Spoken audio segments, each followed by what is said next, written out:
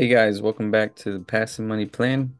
Check out this video on this guy's reaction to Dave Ramsey. I pay off my house? Never. Why do you hate Dave Ramsey? I don't hate Dave Ramsey. I just hate everything he teaches. He's teaching people to be poor because he wants them to take their 40 years of time that they have to make money and he wants to donate it to getting out of debt and paying crap off. You can't eat no debt. You can't travel on no debt. There's a flaw in the practice. Everything is about eliminating debt. If you have credit cards that are like at 18, 19, 20%, you should probably get those eliminated. But when people have most moderate debts at 4, 5, 6% and you fire people up in a frenzy to, oh my gosh, hurry, you shouldn't be able to sleep at night, get your debts paid off as if the world's worst thing. It's called positive arbitrage. I borrow money at 5% all day long and get it making 20%, 30%, 1,000%. And when I borrow at 5 and I'm earning 20, the difference is 15. I'm making 15 on debt. That is a productive debt. It is a good debt. That debt makes me money. And Dave just wants to act like all debt's bad. I'm like, no, no, no. Consumer debt is bad, but debt is what this country is built on. Debt is what the wealthy are built on. Debt is about controlling money to make money. And that has fallen on deaf ears in his community.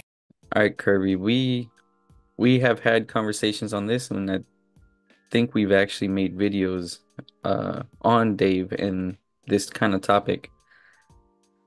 I've got a lot of thoughts on this, but I want to hand it off to you before I go down a rabbit trail and not let you talk. No, actually, I'm gonna let you go first on this one. You go first and take the lead. Take the lead. I just want to hear what you know what I mean. Everybody know my story about Dave Ramsey, so go ahead, take the lead. I think this guy is right and wrong at the same time. And what I mean by that is he's not wrong at all in the sense of what he's saying, explaining debt and his views. But I think that applies to someone who is taking an entrepreneur path and learning financial literacy.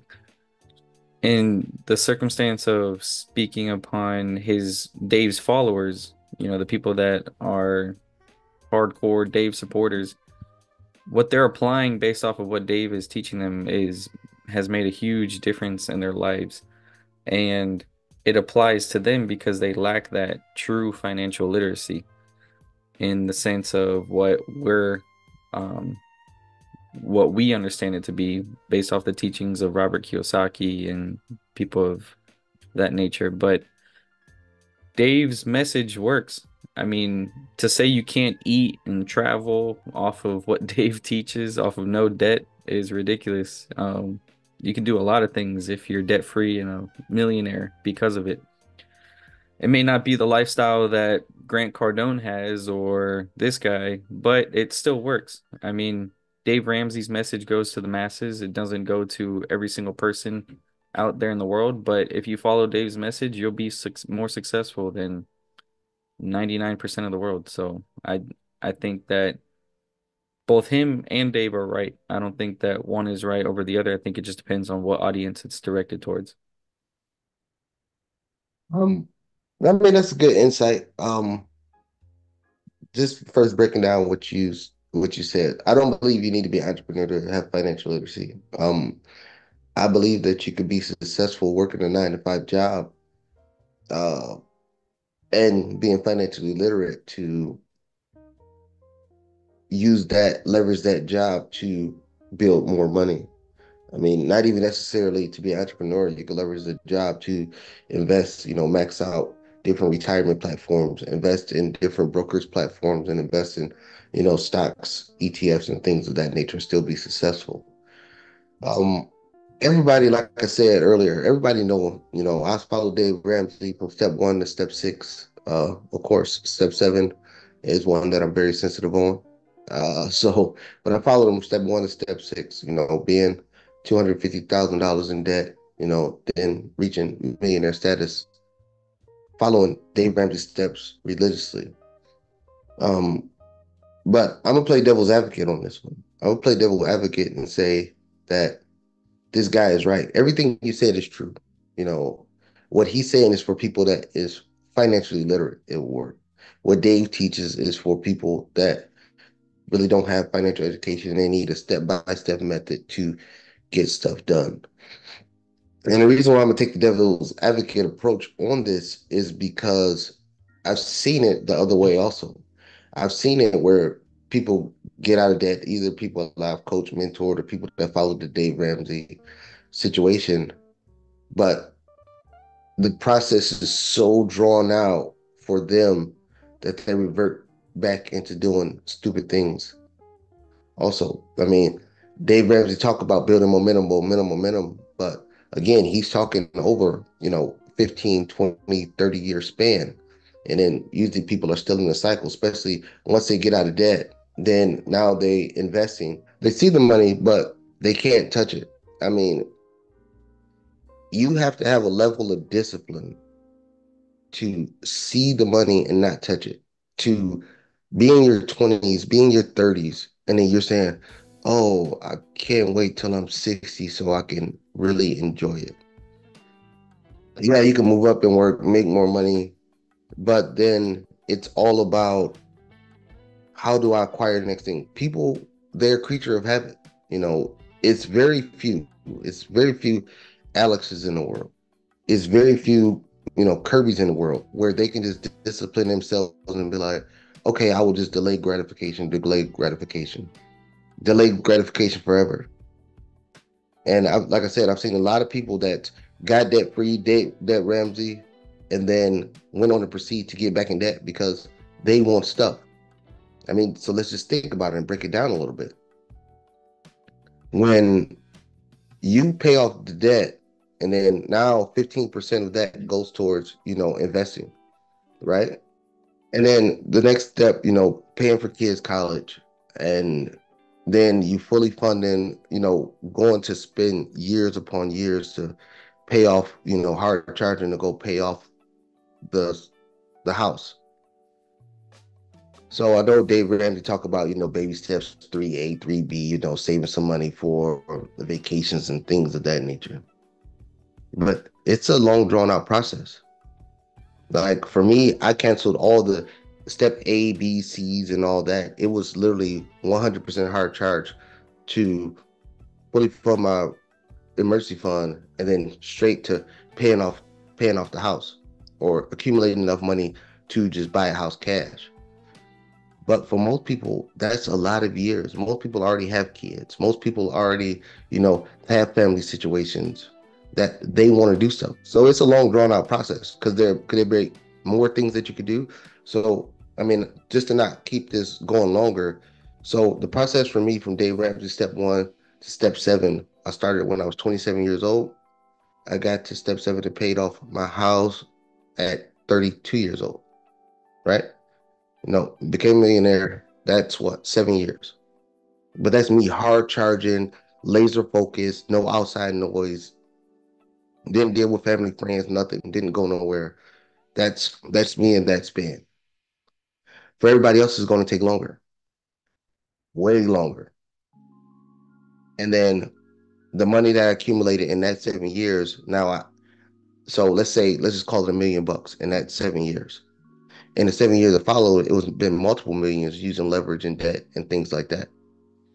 So he is right that there is alternatives, but the one part that everybody seems to not grasp a hold of is when you're talking about different ways to leverage money and make money and do different things alternative to Dave, it also include, yes, but the people that do it, they have to sit there and learn financial literacy to do it. If you don't learn financial literacy, you need to stick to the Dave plan. But besides that, you can get the money way faster if you use leverage. Yeah, I agree. And this reminds me of when when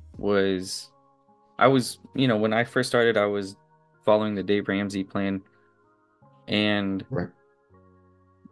I didn't have any debt. We had our emergency fund built up and we had our house. But to think of like, okay, if I just keep making payments towards the house and stuff, and then I was seeing, you know, more content on acquiring rental properties but using leverage. And so I saw a lot of opportunities and I asked you, like, is there more? Like, if I want more, how do I do it if I'm just stuck here, just cash flowing everything or just paying cash for everything? And I remember you had asked me, you were like, you feel stuck, don't you? And I was like, yeah, it's exactly how I feel. Like, we were in a good financial spot, but it was like my growth depended on our active income. And, Mhm. I didn't want to be trapped in that either. I didn't want to be trapped in a 9 to 5, and I didn't want to be dependent on just, the physical money I can actively make. I wanted to make more. But in order to push me forward rapidly, I needed to use leverage to do so. But in doing and needing leverage, you weren't just like, yeah, go ahead and start taking out loans. You had then, you know, guided me from Dave Ramsey to reading Rich Dad Poor Dad and learning about Robert Kiyosaki. And then from there, it was like that was another eye opener. I remember reading that book, and you know, it was an eye opener enough learning the 7 baby steps, but then reading Rich Dad Poor Dad, I was like, I had never thought about money this way. So, from there, it's just learning a whole different realm. Right. And that's the thing is I mean, you keep the discipline, you keep the principles of Dave Ramsey. With that is you're not getting in consumer debt. You ain't out there at the Chipotle's, you ain't out there just buying cars and financing trips and things like that. Your trips are still paid for in cash. But when you want to buy assets, you want to use leverage, or that's what you're doing. And that's all I do. I mean, I still keep the principles of Dave Ramsey. I'm not sitting here with credit card debt up the wazoo, and I still, if something hits my credit card, I'm paying it off. I don't want no consumer debt, especially paying 19 to 30% on credit card debt. Everything that I get in debt, I mean, you could pull you know, my credit report right now. Everything that's on there is nothing but assets. Actually, it's nothing but houses. That's the only thing that's on my credit. If you pull up, if you look at my credit card balance, it's multiple hundreds of $1,000s of credit available for me through credit cards. The balance is zero. I don't have no debt sitting on those. I mean, I like you, I use them for, repairs, maintenance issues and things like that. But then I have cash sitting there to fund that to pay it off. But there's nothing extra. I mean, I'm not saying, hey, let's go on a Disney trip or let's go to Japan or let's go to some wild country out there. And I'm just saying, oh yeah, we're just gonna put it on credit card and we'll pay it monthly until it's paid off. That's no, that's no bueno. So the only thing that we did was just mix the two concepts together as far as the discipline, excuse me, on the Dave Ramsey side and not getting consumer debt. And then we just added the aspect of buying assets, and not liabilities, as far as the, Robert Kiyosaki, Grant Cardone, that methodology when it comes to leveraging debt. And he's right. Uh, 4% debt, you can use that as arbitrage and get, cash on cash returns that's way exceeding the 4% you're paying. But again, it comes back to people that want to understand how finances work and then don't and still have the discipline to stay focused on what the objective is. You can get rich a lot faster using leverage. But if you try to let that spill over to, oh, I can add consumer debt in there, I can add a Birkin bag in there, I can add some red bottoms in there, then you back in the rat race and you hustling backwards. And then you're back in the same situation you was before you even started. And that's where most people lose it. But I have seen many of people follow Dave Ramsey and they feel stuck. They feel like they bust their ass to get out of debt. And then it feels like they're in the same situation of, oh, I gotta go to work. I gotta go to work to pay off this, pay off this. I mean, and that's, their lack of discipline. But it also feels like once you get past that getting out of debt and then trying to hurry up and pay off your house and things like that, it feel like it's another bill to, appease Dave. And I understand people have that. I mean, me, I didn't have that because I was laser focused. I didn't care about the outside noise, and I damn sure didn't care about trips and appeasing the Joneses. But for most people, they do, and they have that thing. So that's why I just want to take the devil's advocate approach on it this time instead of just following my normal diatribe. But I will always say most people still need to follow Dave Ramsey, and if you want to go use leverage to build wealth, then you need to immerse yourself in financial literacy. All that being said, guys, leave us a comment down below on your thoughts. Hit the like button, share this video, subscribe, and we will see you guys in the next one.